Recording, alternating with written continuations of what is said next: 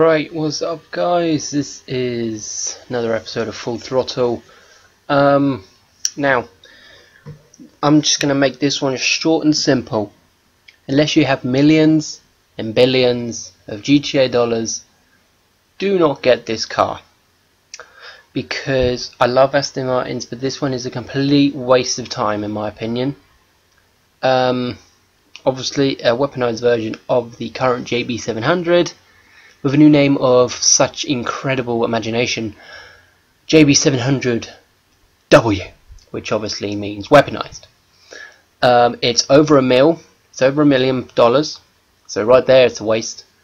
The weapons on the front, yeah, they're cool. They actually work. Are they any good? Nope. They're as good as an AK-47. That's probably the best way I can describe them.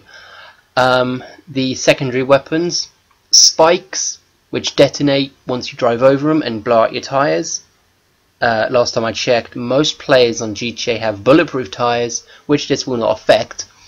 And then there's some slick, which obviously is oil from the arena wars, which causes you to go very slippery.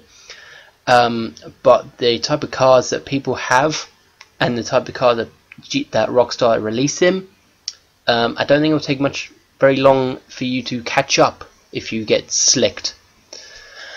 Customization wise, no bumpers, no skirts, no nothing. Original JB700 had 12 mods.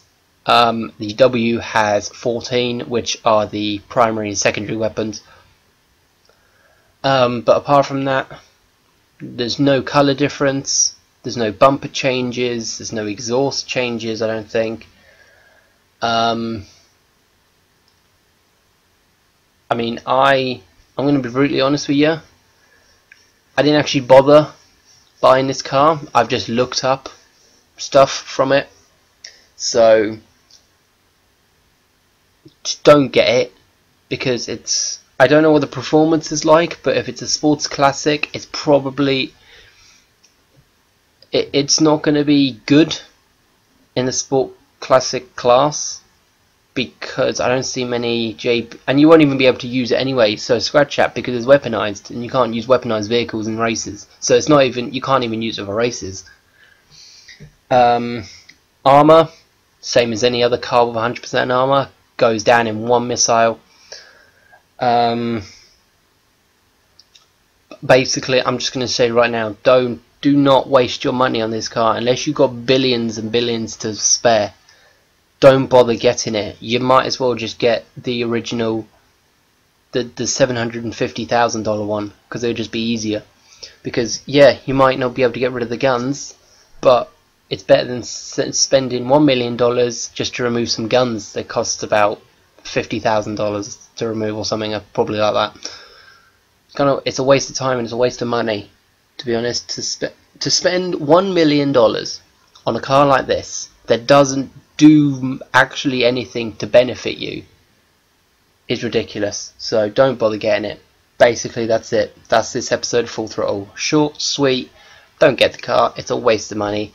So hopefully next week there will be a proper Full Throttle episode. Hopefully you guys are enjoying the Star Wars Jedi Fallen Order walkthroughs. If you're watching them, hopefully you're enjoying them. I have got the videos scheduled up until the 28th. So I've got one tonight on the 26th, which I'm recording this on. So got them all set up and ready, automatically uploading 9 PM. One of them's 9:30, I'm not sure which one. But yeah, don't buy this car. Get the original, because quite honestly, ask yourself before you buy it, how often are you going to drive it? How often are you going to use it? So don't bother getting it unless you've got billions to spare. So I will see you next time. Please, Rockstar, give us a decent car next week. I think it will either be the Legendary Motorsports sports car, which I think is a hybrid electric car, or the Sultan RS Classic, or the Sultan Classic even, which, if it's the sports, then yes, I will get it. If it's the Sultan, I won't, because I've already driven it, and I'll give you my opinion on that when that comes. But hopefully you guys enjoyed. Don't get this car, it's a waste of time, and I'll see you next time. Bye bye.